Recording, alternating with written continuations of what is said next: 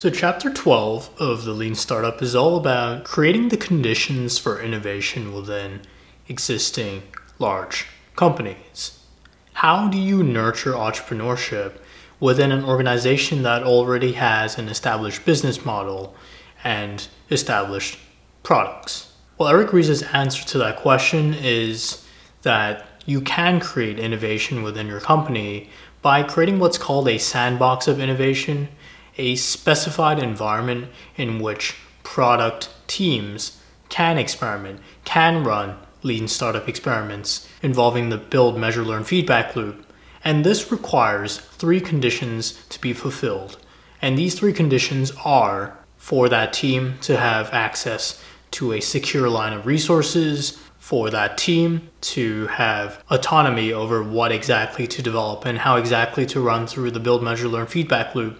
And finally, for that team to have credit for that innovation, to be able to have some sort of personal stake in that innovation. For product teams engaging in innovation, what's important is that the ground rules are set for experimentation and that a proper platform is created for running lean startup product experiments. And how you do that is you create cross-functional teams where there can be a concerted effort towards learning.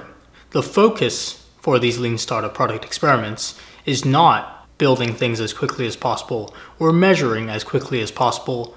It's on validated learning. Individual efficiency is not the focus. The purpose of having different departments and this product team is not so that individual efficiency can be maximized, is not so that people can be as busy as possible. It's so that everyone is on board with what exactly needs to be done to achieve validated learning.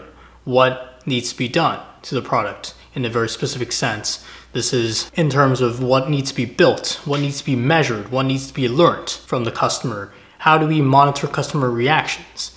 All these questions need to be answered. The focus cannot be just on optimizing for the individual. The focus should be for optimizing for the entire lean product experiment. And how Eric Ries proposes that that can be done is through setting very specific conditions for ensuring that teams are actually working towards building a lean product experiment that is then run. So some of these conditions are, for example, having a specified time frame for that experiment and to having one team dedicated to specifically going through this experiment and to also have the option of quitting the experiment if it actually starts to affect the main line of business. Lots of conditions have to be met before a lean product experiment can be run within a large existing enterprise. But the point is it can be done with constraints. And once a product experiment is run, once a team does find out what needs to be built, then there are 4 phases that need to be followed through on before a product can be successfully launched. And those 4 phases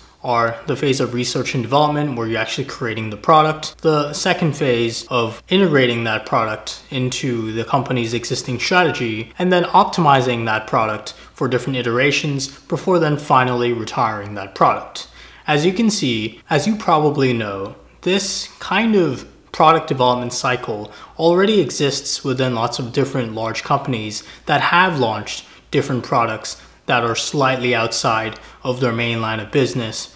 So for example, SnapTax within Intuit, for instance. There are many other examples that you can really draw on. The point is this can be done. Entrepreneurship can be encouraged within an existing organization. There just has to be a very focused model for driving it forward. At the end of the day, when you're creating innovation within a large enterprise, given that the focus now for this large enterprise is probably individual optimization because certain conditions have already been met, a main line of business has been established, the challenge is unlearning those habits within the sandbox of innovation and prioritizing validated learning and going through the build, measure, learn feedback loop instead of focusing on individual efficiency. And that is the challenge when it comes to encouraging innovation within a large enterprise. So that's it for chapter 12 of the Lean Startup, and I will see you for chapter 13 summary, which is the final chapter within the Lean Startup.